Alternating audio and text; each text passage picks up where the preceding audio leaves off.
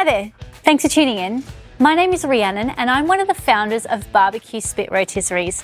Today I'm going to answer one of the most common questions we get asked from our customers.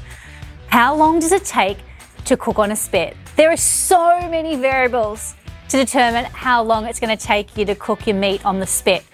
Was your meat taken straight from the fridge and put onto the spit?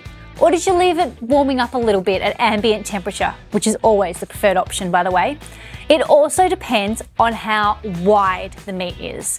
Let's just say, for example, you're cooking a 4 kilo piece of meat.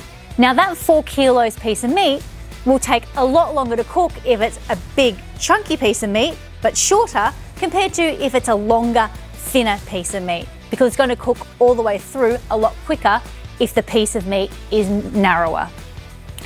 Now, if you're cooking a whole animal on the spit, well, that's going to have so many variables.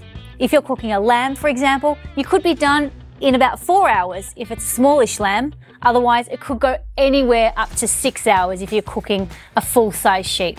And the same goes for pigs as well. Other factors which will influence how long it's going to take you to cook is if it's windy outside or how hot or cold it is outside as well. So always allow more time than you think that you need, and make sure that you have an instant read thermometer on hand. That way you can always pierce the center of the meat to test the internal temperature and make sure it's cooked all the way through. If you'd like to stay connected and keep upping your barbecue game, don't forget, hit the subscribe button, post a comment below, give us a big thumbs up, and I look forward to seeing you in our next video.